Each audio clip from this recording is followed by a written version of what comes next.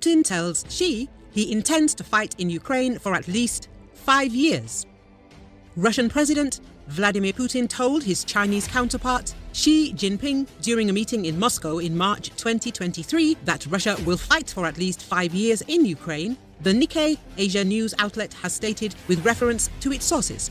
Nikkei Asia noted that the New York Times had recently reported that since at least September, Putin had been using intermediaries to make it clear that he was open to a ceasefire, provided that Russia can keep the territories it currently occupies. But, given Putin's words to Xi in March, revealed by multiple sources familiar with diplomatic maneuvering between China and Russia, the Russian leader's reported intentions for a ceasefire should not be taken at face value, Nikkei Asia added.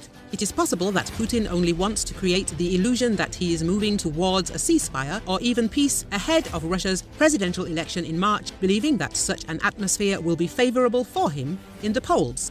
Meanwhile, China has revised its strategy in part based on Putin's March 5-year statement. Nikkei Asia says that if the war between Russia and Ukraine drags on, it will have a significant impact on Xi's plans and ambitions for his unprecedented third term as leader of China and General Secretary of the Communist Party of China. It could also affect Xi's big goal of reunifying Taiwan with mainland China.